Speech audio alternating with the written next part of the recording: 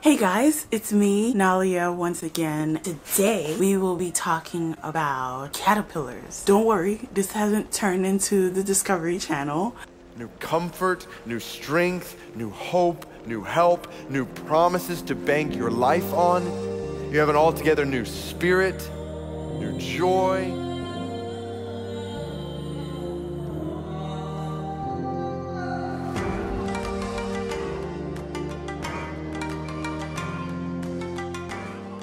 It's been a few months now since I've been doing research on this. At first I was like, why is the Holy Spirit guiding me into talking about caterpillars? I never paid attention to the process in which a caterpillar becomes a butterfly. It's good to pay attention to nature because you can learn like very deep secrets about life and about God and about, Christianity just by observing nature. This is not the Discovery Channel, but I want to take you guys on a short journey so that you guys can understand what I'm talking about. So let's go. The caterpillar, the minute it is born, it eats and it eats and it eats and it doesn't stop eating until it's stored up all the energy and all that it needs to begin the process of metamorphosis. A caterpillar is actually a baby and a butterfly is an adult. Maybe that's probably why all it does is eat. Because when you think about babies, once the caterpillar has eaten as much as it can, this is when it stops eating. As it begins the process of metamorphosis, it actually breaks down its own body. And once it's been enveloped or wrapped inside the chrysalis and it turns into this goo, it doesn't die. It just gets rid of its old body, and from the remnants of the old body, it creates the new body.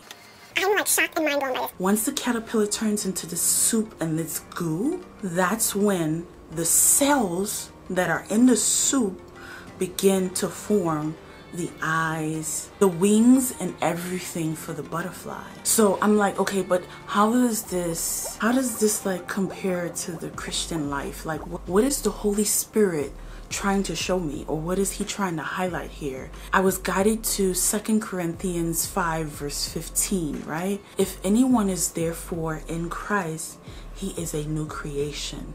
The old things have passed away, and in comes the new. So it's really a lesson in understanding that the old can't exist with the new. What was interesting to me in learning about the butterfly in the process of metamorphosis is that in order for the butterfly to emerge, the caterpillar has to completely be gone. And in truth, it's not beneficial for the caterpillar to remain a caterpillar. A matured caterpillar is a butterfly. How did such an involved developmental process come to be? We don't know for sure. The leading theory is that the caterpillar is actually a drawn-out version of a life stage that takes place inside the egg for some other insects. Regardless of how complete metamorphosis originated, it's become part of the life cycles of a dizzying number of insect species. When you look at how the caterpillar goes through this process, it's just very particular and it's very detailed. Watching the video, I'm like, how is this even possible that this can happen? And that's the mystery and the miracle of it all. And I think that's just what's so powerful about it. And so digging deeper, the question is not how the change happens, but the more important question is, why does the change happen? Why do we need to change? Why does the caterpillar need to change? Why do we need a new heart, a new spirit to be made into a new creation? The caterpillar cannot reproduce. Only butterflies can reproduce. So if the caterpillar doesn't change into its adult self, it's not able to produce. That lets us understand why the process of metamorphosis is is necessary and why the caterpillar has to change into a butterfly. And when you connect it, it's like the fruits of the spirit. When you start thinking about it, it's like, hey, the fruits of the spirit, the only way you bear fruit is when you're in the spirit. So if you never come into the new life as a Christian, you can't bear fruit.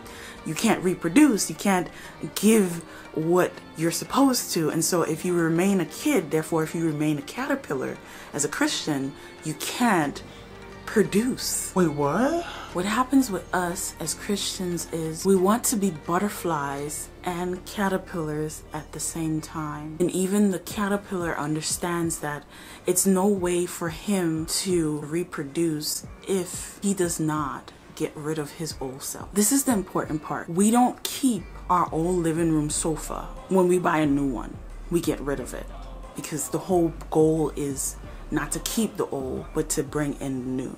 So the same thing is with our spiritual lives. You can't hold on to the old to usher in the new.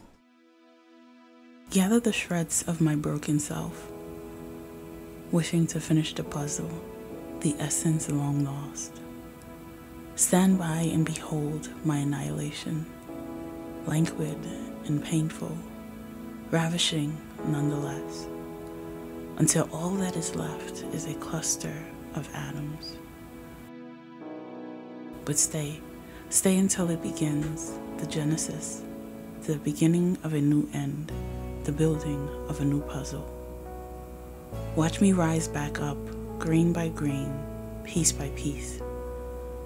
It's when it seems like everything is ending, that's when the beginning begins.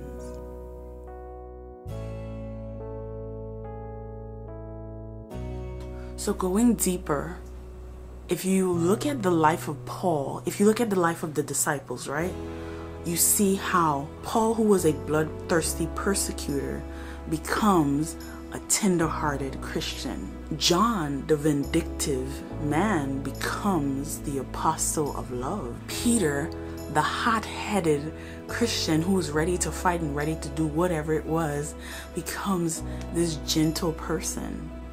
He's just completely transformed and completely changed and unrecognizable. And that's what the Holy Spirit was trying to highlight, that when the old self has been put away and when the new self comes in, you become unrecognizable.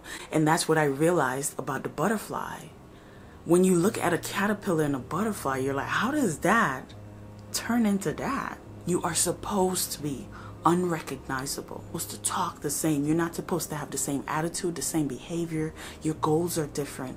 Your aim in life is different. Your hope is different. Remember, the Bible said it's God who prunes us. And when he prunes us, he takes away the old, the degraded, degenerated portions of us, and he puts in its place the new. So where there was hate, he takes it away and he replaces it with love. Where there was fear, he takes it during the process of metamorphosis and then he replaces it with courage, because you're not supposed to remain the same. The old things have passed away. Behold, new things have come. The caterpillar changes its form and becomes something majestic, a whole new creature. And in no way does it resemble its former self. And God wants to do the same, but inside of us. What is seen in the butterfly's appearance is seen in our behavior, in our actions, in our speech. The butterfly doesn't speak, but when we look at it, we are told of the glory of God. No, y'all don't understand. The butterfly doesn't speak, but when we look at it, it reveals to us something very mysterious about God. If the butterfly transforms into something so beautiful and so magnificent, you can only imagine that when we are transformed, we who are more valuable than the birds, we will be transformed into something more beautiful and more magnificent even than the butterflies. Our faces will shine just like Moses' face shined when he descended down from the mountain and came among his people, and the world gasped and they wondered. and they will gasp and wonder about us, children of God. And they will see the beauty of God that is.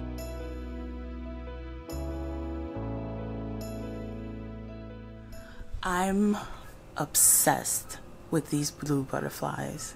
They're so pretty to me. Like, between this one and the glass butterfly, I'm just so obsessed with these blue ones. They're just so cute to me. I was watching this video about butterflies, and the guy said it exceptionally well. They're moving flowers. They're flowers that are able to fly. They're flowers that have wings and eyes and legs. When you think about it, it's like, how is this even possible?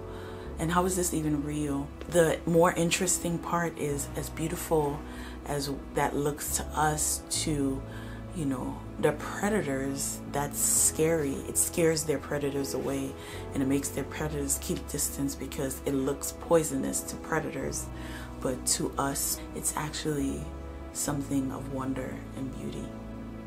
I think when you really start to dig deeper into nature, it draws you closer to God, because you start to think deep about the things that God has created. It looks like a painting that God has decided to bring to life, or artwork that God has decided to bring to life and to breathe life into, and they're actual moving, living pieces of art.